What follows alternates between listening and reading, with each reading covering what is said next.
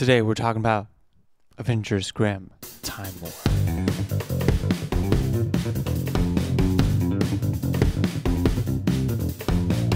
Welcome back to the Backseat Critics. My name is RJ. Hey guys, I'm Andrew. Oh, fantastic. This is a podcast where we generally talk about movies that you should steer clear of. But this movie you want to steer into. You do. Full Force. Time Wars. You know, I'm dropping right now. This is my final thoughts. Everyone should watch this. All kids should watch this. 5 out of 5 stars. I see no flaws. 5 out of 5, not the 10 out of 10. 5 out of 5, 10 out of 10, however you want to dice it. Oh, okay. It's a perfect movie. It was cut the acting, gold. I mean, Special effects. Sleeping Beauty? Whew! Oh yeah, what'd you think of Snow White? Aurora? Woo! Little Red Riding Hood? Yeah. Alice? Yeah. Snow White? Sleeping Beauty? Woo! Well, we got a 1-minute summary, I believe. I'm sorry, that was really rude of me. That's very rude of you. Yeah, no, I apologize. I'm that was, appalled. I made fun of someone there for a joke. That's unnecessary. But we are here for the 1-minute summary.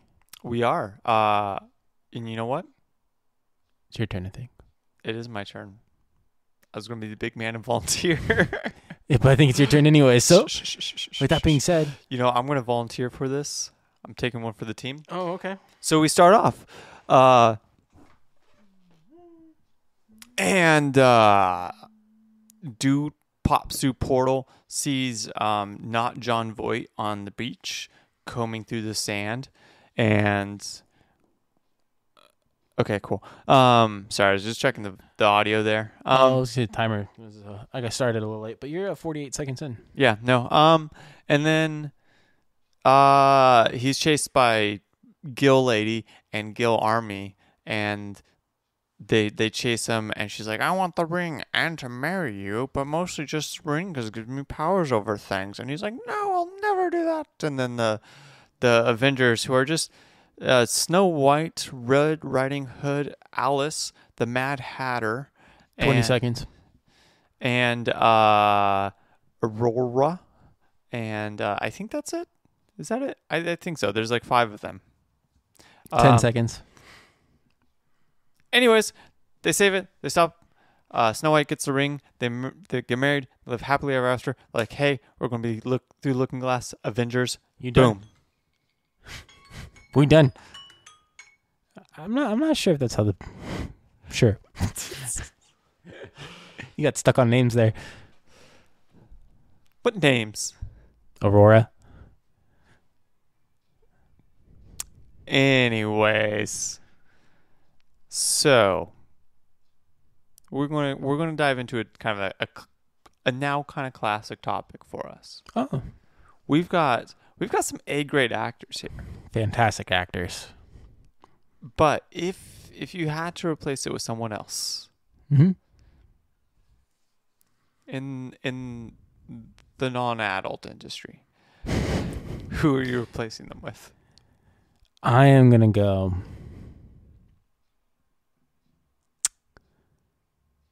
Kevin Hart. No, too much Kevin Hart in the world these days. I take that back. I'm going to go Jack Black. Give me Jack Black. And I'm going Jack Black is who? Rumpelstiltskin. Oh. Jack Black is Rumpelstiltskin. Give me that. Jack Black is Rumpelstiltskin. Okay.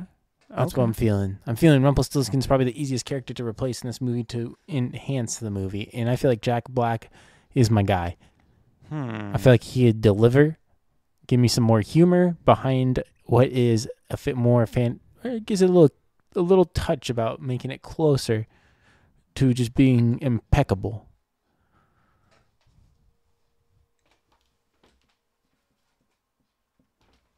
Yeah. Who you got? All right, hear me out.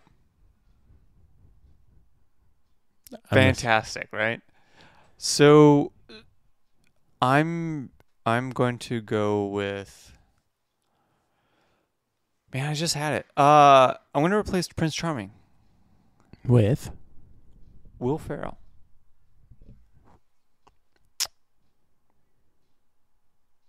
Who played Cyclops? In X-Men? I don't know. You think he would play a better Prince Charming? Maybe. Army Hammer? Only if he's eating people. Army Hammer, though. Yeah. I think... Russell Crowe. Sure. Paul Giamatti, just throw that in there for you.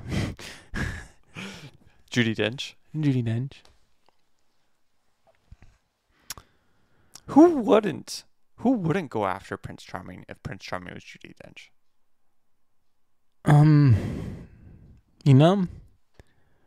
You're not even I think argue with Rob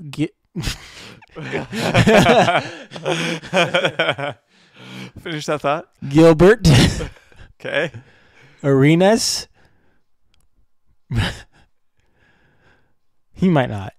He might not. He might not. You think our man Cartier Bob is not going for Dame Judi Dench? No. I think he's going for that person. What? Hmm? He's going for Judi Dench? No. You think he's crushing on Judi Dench? No. Oh, hey. New way to terrorize Play No Games. Because we know they're not going to listen to this part. No. They just skipped over it. We should find just print off some pictures of Judi Dench, find some memorabilia about Judi Dench, and just one piece at a time.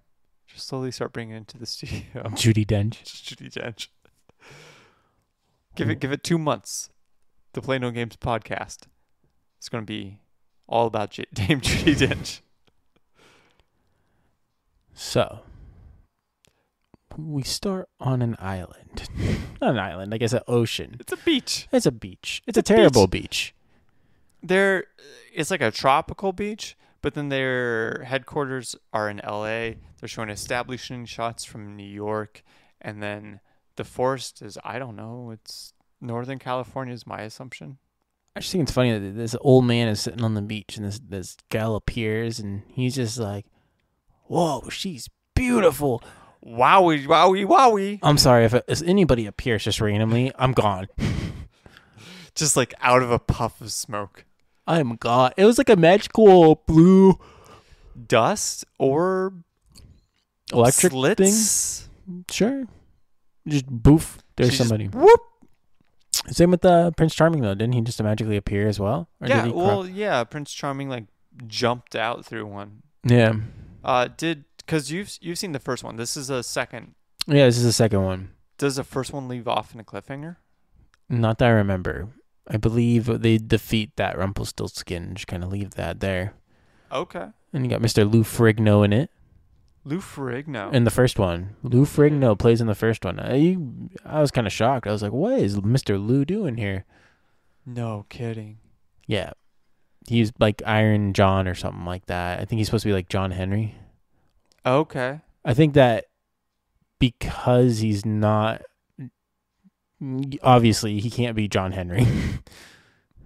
So I think they just made him Iron John and made him like a metal man. So who's Magda? Magda, she's not in the first one. But who is she?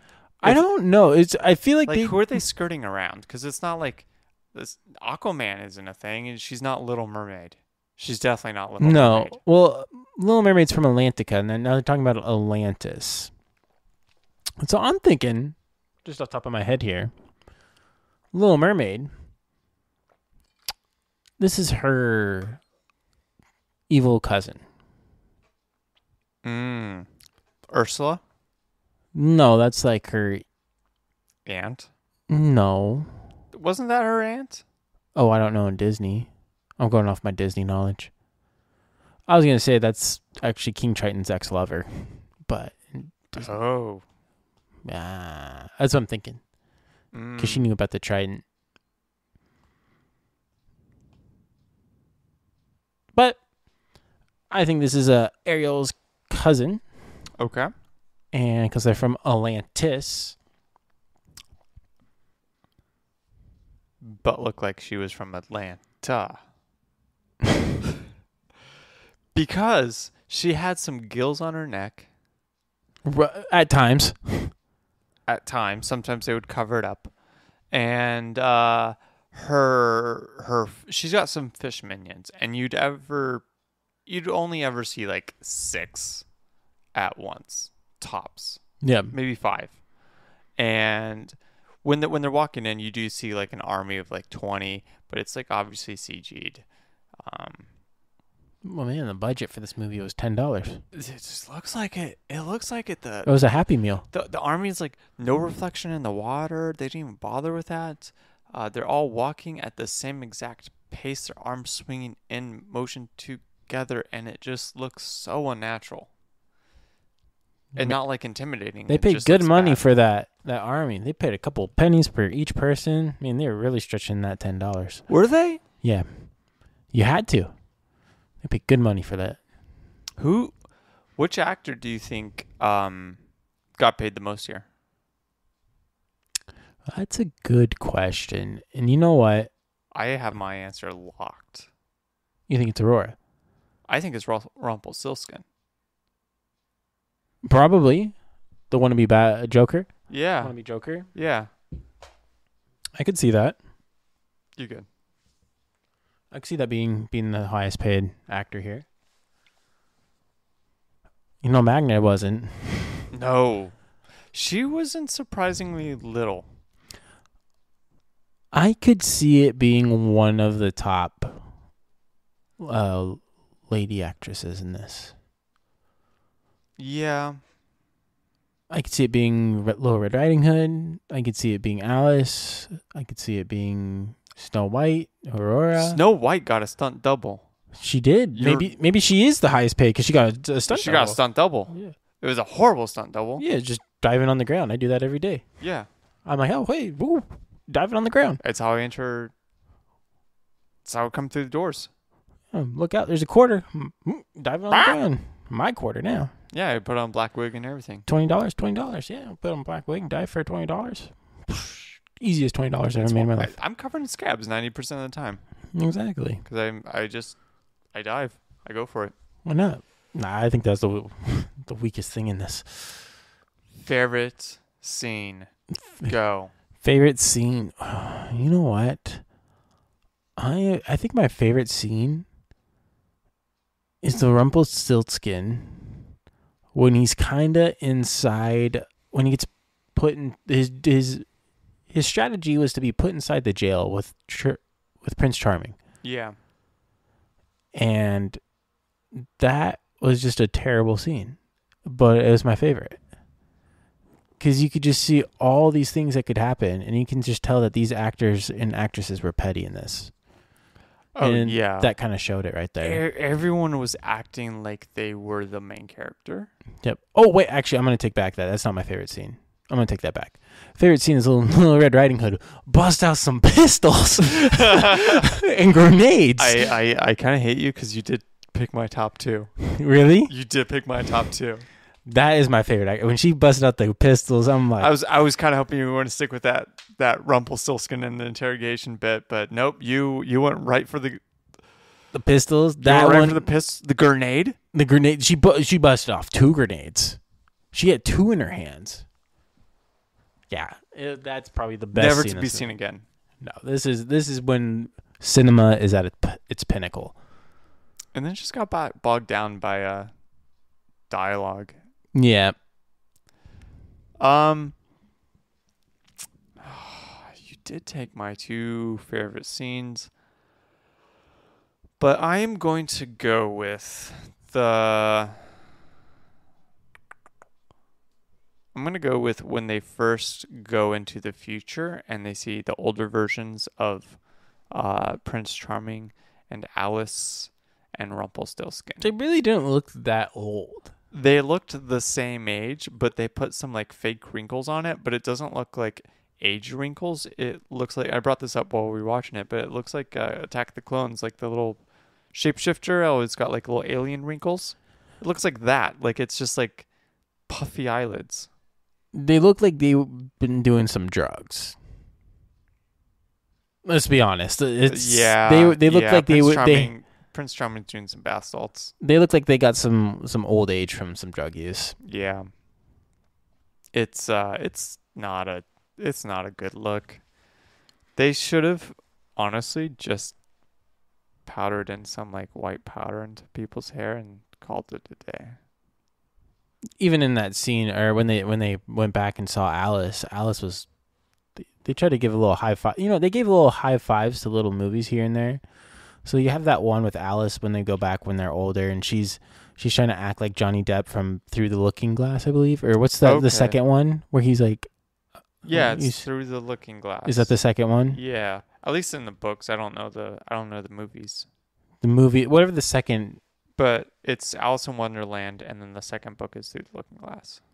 I think in that second one, the second movie, she's acting like what Johnny Depp did in there. And then actually when they introduce Rumpelstiltskin, he does a little gesture with his hand and a little... Rumpelstiltskin kept like, he was like, talk like this, and then he would like look down and like through his eyebrows like this. I think he is trying to mimic the Once Upon a Time Rumpelstiltskin. Did he do that too? He tried. That Rumpelstiltskin though is pretty... That actor's good. He's got range. He's a tough one to beat. You don't think this one's got range? He's got as range as a YouTube actor, a high school YouTube actor trying to make it. That's about him. I said Rumpelstiltskin's probably the top paid. I'm going to take that back. I think Alice is the top paid. Okay, what's your thought behind that? Why? She was kind of lead. It was suggested she's in the first one. She's in the first one. So I'm assuming the actress is in the first one. Mm-hmm. I'm assuming she got a pretty good paycheck. She's throughout the movie pretty consistently. My thought with Rumpelstiltskin is, because was he in the first one? The character is, that one is not. So that's why they kept on saying the actor swapped. The actor swapped, so they kept on saying that's a different Rumpelstiltskin. Yeah. And they kept on mentioning that or alluding to that, meaning we swapped actors. Yeah. So you kept an actor, which means you probably paid them enough. She was through the movie pretty consistently. And I'm now thinking Rumpelstiltskin was probably chewing up as much scenery as he was, because everyone's trying to be the main character in here. And acting like they were the lead. I think Rumpelstiltskin was just doing that to the nth degree. Acting like he was the lead? Yeah.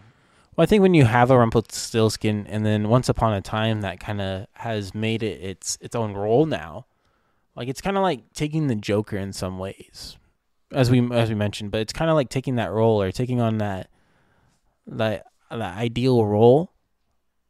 And now you have this actor that has done it so well, and now you're trying to match that actor. And I think that's what's happening with Rumpelstiltskin these days. Is that and now granted, we haven't seen a lot of Rumple out there, but you see Once Upon a Time Rumples, and it's like nobody else is gonna match that. Not this time. I haven't seen it, so I can't. I mean, not any low grade actor.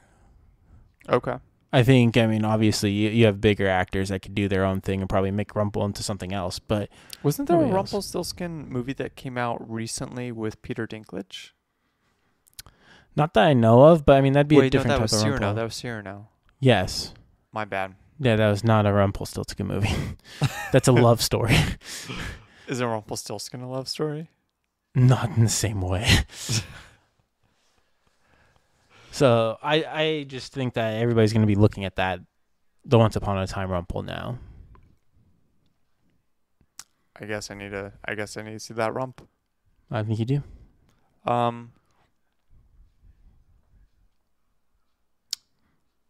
What fairy tale would you put into this? Like there's a lot of fairy tales. A lot that we're missing here. Which fairy tale are you putting? Are we going Brothers Grimm fairy tales, or are we going like any actual folklore? Any. Can I go folklore? You can go folklore. Okay. I want the El Chupacabra. I want the chupacabra. Give me the chupacabra. The demon dog?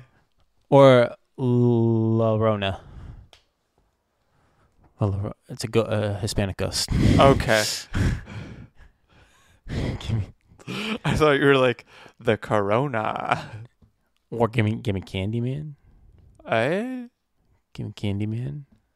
What you got? You know, my first pick was going to be Beowulf. I thought about that for a brief second. I really did. Because it would be so out of place. Yeah. Imagine Paul Bunyan in this. Oh man, Paul Bunyan. I Paul thought about Bunyan. Those bunions. That's what I thought about. But I'm now thinking like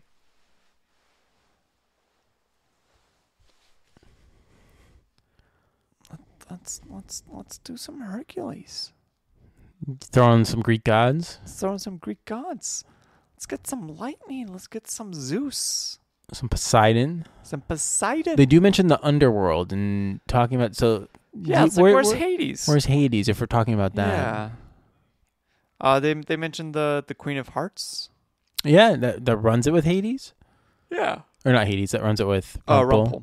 Yeah. Yeah. Weird pairing. Was she in the first movie? Maybe. I need to go back and watch the first movie. In all honesty, it's been a while. It's been Future episode. 9 years. 9 years since I watched it. So it was one of those late night scrolls, I believe, on Netflix, and I was just like, I want to watch something that's off the wall, and that came up, and I was like, I want to give this a try. So I did. Mothman. Mothman don't play by anybody's rules. He ain't your daddy's Batman. The giant purple people eater. Grimace?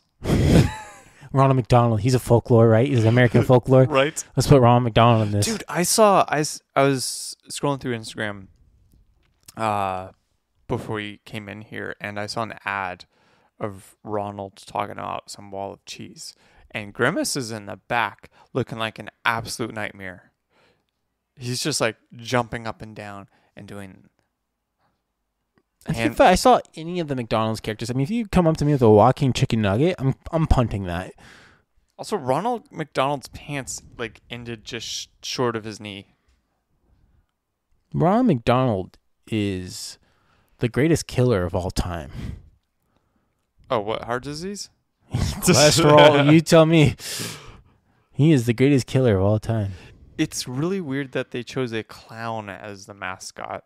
I know they're trying to appeal to kids back in the 60s. But clown is kind of weird. Yeah, most kids are afraid of clowns, and then now you got it out there. Yeah. You got like, you would think once John Wayne Gacy does his thing, you'd be like, no more clowns. Yeah. Like, we're pulling all clowns from advertising. The Hamburglar is the guy. Yeah. Not like, even, I mean, you could have made it like into a tricks thing, you know? Right. The Hamburglar. What? Or just make it Grimace. Also, yeah, let's just go Grimace. Lean into Grimace. Mayor McNugget. Let's lean into Mayor McNugget? Mayor Oh, McNugget. yeah, that's right. Let's lean into him. What was that bird? Yeah. There's a chick, she had like goggles or something and Yeah. a jumper. She's wearing like the same outfit that the World War II like women's suffrage, like we can do it, like poster had. Is he growing up in the 90s though? Oh, the Moon Man. We had. What was the Moon Man? Yep, I remember there was a Moon Man. He like played the piano. I actually kind of loved that guy. I loved that era. Now, do you remember Burger King's people though? I remember the King. There was, before the King, like when you went to Burger King, there was like kids. I don't know exactly what they were or anything like that. I didn't know their names, but there was like kids. And they almost looked like they were knockoffs of somewhere between Magic School Bus and Planet, or what's it, the Mr. Earth, Planet Earth, whatever. Oh, Captain Planet? Captain Planet, the mixture between those two. That's a weird mix. That's what it looked like. Why would you do that? I don't know. Burger King was on something. just like this movie. This movie did anything it can to. The movie's like, hey, we're going to have characters make stupid decisions to pad out the plot line, and we're going to have a character say, go into the gate, but don't go into the gate, but go into the gate. Right. But if you're coming out, you need my permission. But do not let anyone, including yourselves, come out. Yeah, it's just like, what? Threw me off. Stupid. Also, I love that Magda, who we were just talking about making up these wild rules. There are no rules. She uses her little scepter to vaporize 3 or 4 people throughout the movie. She just shoots some beam out and just vaporizes them. She occasionally stabs them into the floor and blasts. Which some stabbing away. In this movie? Do you really get stabbed in this movie? So no. She's stabs into the floor and it sends out a shockwave. She shoots people with a laser, but then she shoots everyone with a laser. But the one person she stabs is Rumpelstiltskin, who then comes back and. Well, I mean, stabbing in this movie doesn't seem to do anything. No, it doesn't. Because there's no holes, there's no blood. It doesn't do anything. I could stab you and there'd be it's like those fake but knives. But it's why have a character who shoots everybody besides Rumple? Besides Rumple, because it serves a plot. Which I just answered my own question, but that doesn't make sense character-wise. I mean, this whole movie doesn't make sense. I mean, let's be honest. I've seen student films with better plots than this. And the quality of it. But one thing I will say. We recently saw Pluto Nash. And now we watch this. If you're like, hey, what movie do you want to sit down and watch? I might go with this. Just for the entertainment value of how terrible it is. It's kind of it's not a landslide better or anything, but just stupid schlocky B-movie entertainment. I'm going to pick this. I think it's on the same tier as Sharknado. Yeah. How bad it is. It's kind of on the same tier as a Sharknado idea. Yeah, we're getting right into that. So it's so bad it's good. But they have a better the actor. House That Bleeds Blood, The Room, Annie Roger Corman, rest in peace. Birdemic. Yeah, this fits right in. Right in with bad movies. Joel Schumacher's Batman. See, this is, though, I think is done better than movies that are trying to be Scary Movie, but not the parody movies? Yeah, the parody movies. This was better than the parody movies because it was its own thing. It had its own, it actually kind of ran off of its own storyline and everything compared to the parody movies where they tried to just. The parody movies get so caught up in just making specific point by point parodies of things and references that it doesn't actually focus on any coherent plot or a build up to a joke, something where you do the build up early in the film and the punchline is later. That's why I that kind of thing. I like this more than Scary Movie. Yeah, I mean I like Scary Movie better. Or was it Epic Movie and the superhero movie? I like those a little bit better. I don't there's one called Avengers of Justice or something like that. I have not seen that. It is terrible. I watched it the other day. I was like, this is awful. You didn't invite me? This was the better watch today. You didn't invite me? It was the better watch. Dude. I think I watched it before we moved. So, what? Final thoughts? Yeah, I think really in the end, any kid of any age would be okay watching this, but I would probably say 7 and up, just because it's so wildly incoherent that kids younger than 7 are going to have questions that you're not going to have answers to. They're not going to understand what's so entertaining about it. I think that 7, 8, maybe 9, that kind of range, they're going to start to understand This is so bad it's good. I'm gonna. I don't know if I can rate this. Maybe a 6. Maybe a 6. Maybe a 6. 6.5. We're not doing 7, but I'm gonna stick with maybe a 6. It's a good bad movie. Could be worse. And both a worse in a good way and worse in a bad way. I think I'd probably wait until the kid's older. To be honest with you, this is actually like a movie that you'd scroll through like Comcast back in the day and see as like a free movie kind of thing. I would just wait till they're older, just because of, I guess they'd watch this and probably get bored. There's not a lot of like suggestive scenes or anything like lewd like that. No, I mean, I guess the most lewdest thing is some of the outfits. But I mean, it's almost as equivalent to the ones that you see in Descendants. Yeah, it's pretty tame. So I would say though that I think Descendants is easier to follow. This is like a poor man's Descendants to me, almost. Yeah, that's actually a good comparison. Yeah, like a Walmart version of Descendants. And for that though, I think I would rate this probably like a 4. There is some entertainment there, some value. If somebody's like, let's watch this, I'd be like, fine. I'm not gonna like say no. I've seen this movie before, but I'd give it a 4.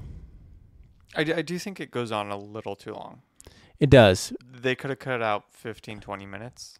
It's still been a okay. Good 15-20 minutes. You probably could have made this an hour. It was an hour 30, I believe. This could have been. Was it an hour 30? It was an hour 30. Felt like an hour 45. Didn't it? It felt like we were sitting there for 2 hours. No, yeah. it was an hour 30.